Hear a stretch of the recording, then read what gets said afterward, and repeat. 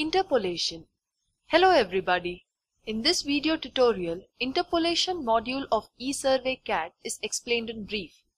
There are three different types of interpolation available in interpolation module.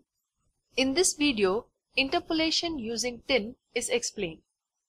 In this example, we have alignment which represents the center line of the road.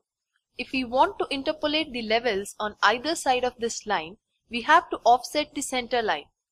In this example, we will offset center line by 3 meters, thrice on either side.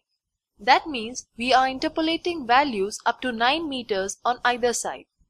Using MCH command, we will mark chainage lines along the alignment at 25 meter interval. For interpolating values, center line needs to be in longitudinal section layer. Lines representing offsets need to be in offset layer, and the elevations representing the surface data need to be in elev layer. Once the offset line, elevations and center lines are moved to required layers, we can interpolate values alone with cross section. Select ESurvey CADD. Interpolate using tin methods. At cross section, L section offset line, that is command ITI.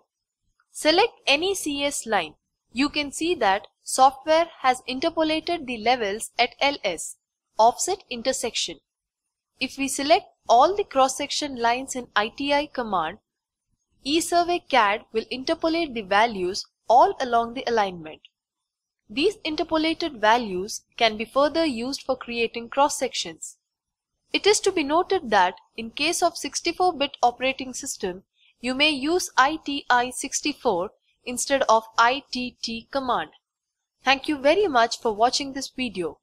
In the next video, interpolation using 3D line method is explained, which gives better results for the surfaces having more undulation like surfaces surveyed in canal survey.